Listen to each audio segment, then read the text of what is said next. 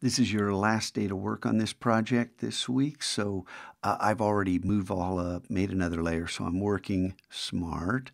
I'm going to grab the rounded rectangle tool because I want to put Norsemen inside a rounded rectangle. So I'll draw out a rounded rectangle. You don't have these nifty little handles, which allows me to adjust those corners on the fly. But when you draw it out, by default, the rounded rectangle is not all that rounded. It's kind of abrupt. So I'm going to click and drag, and this time I'm not letting go of the mouse button. This does work with CS6, and still holding down the mouse button. See, I'm going to hold the up arrow. Watch the corners. See them changing? See them getting softer? And take it to a point where I've got a nice rounded rectangle and say, yeah, there we go. Let's say that's great. Now, I'm going to click on it and hit Command-2 to lock it. So now I can't select it. And I can drop text on top of it. And I've already cheated, and I have my font League Gothic at 220 because I want, this is a serif font, I want sans serif, I want contrast. And no, I'm not going to outline it. It's just going to be simple.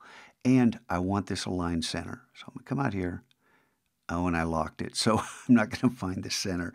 And we'll type, how about instead of black on black, we actually type white on black, which would make a little more sense, and start typing Norsemen. And then move this into position, kind of. We'll center it afterwards. And then I just want to adjust the tracking, and rather than playing around over here, I'm just going to hold down Option and the right arrow so I can track this out live. It's a lot easier to see what you're doing and take it out, oh, you know, somewhere in there. And then we'll move this and pretend that that's perfectly centered. It's not, but like I said, I don't want to take up a bunch of your time. And here we have some contrast, a very bold, outlined serif font, a very thin, simple sans serif font, and this is, you know, all positive, and the Norseman is negative inside this block.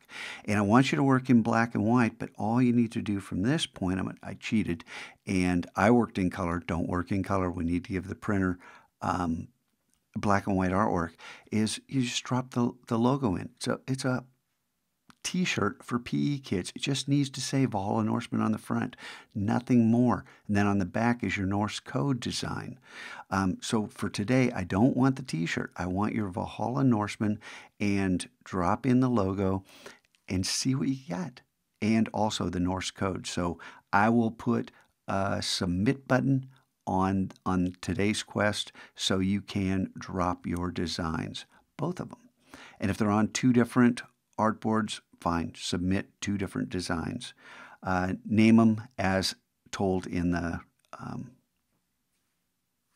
quest. Okay, that's enough. See you tomorrow. Oh no, it's Friday today and there's no Mac Lab Saturday, so I won't see you till Monday. Oh my.